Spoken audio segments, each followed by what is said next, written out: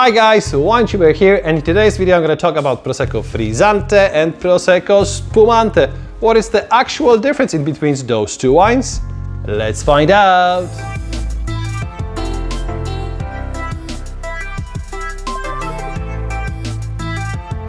Prosecco is a sparkling wine produced in the northern part of Italy in the region of Veneto, and approximately 10% of Prosecco is also produced in the Friuli area.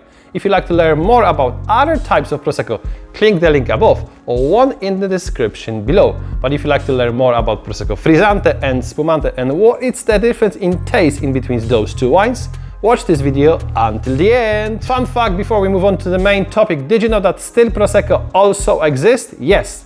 Still Prosecco is called Prosecco Tranquillo, and some producers also call this wine Prosecco Fermo. The first difference between Prosecco Spumante and Frizzante is the packaging. Most of inexpensive and supermarket Frizzante wines are bottled with the screw cap, which is on the other hand, majority of Spumante wines have proper mushroom cap that can be also found in the other sparkling wines such as champagne or Cava. Fun fact, did you know that traditionally Prosecco Frizzante were sealed with regular cork and secured with little string around the neck?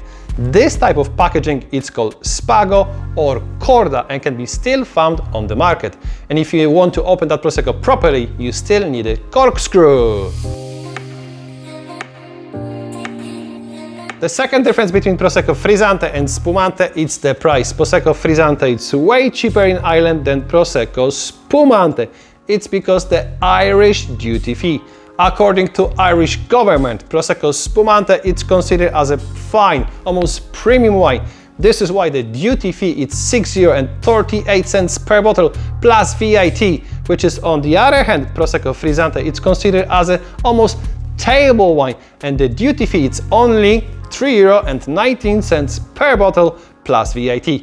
This is why, especially in Ireland, Prosecco Frizzante is cheaper than Prosecco Spumante.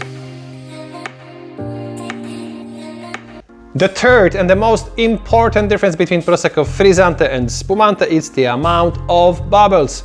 Prosecco Frizzante is medium sparkling and contains less than 2.5 bars of pressure, which is on the other hand, Prosecco Spumante is fully sparkling and contains more than 3 bars of pressure. Just for comparison, each bottle of champagne contains between 5 to 6 bars of pressure. And also, Prosecco Frizzante is getting flatter sooner than Prosecco Spumante. Does the level of bubbles can change the aromas of the wine? The answer is no. The smaller amount of fizz is not gonna affect the aromas of the wine. However, Prosecco Spumante can change the perception of the flavors of the wine, as the mousse is more intense. Thank you very much for watching. I hope you enjoyed this video. I know that all of us have a budget. So if your budget is lower, you should probably go for Prosecco Frizzante. However, I highly recommend to spend few extra euros or few extra dollars and get a bottle of Prosecco Spumante, as it's more enjoyable. By the way, don't miss out my next video, fun facts about Moet and Chandon House. So stay tuned, don't forget to subscribe, and see you next time!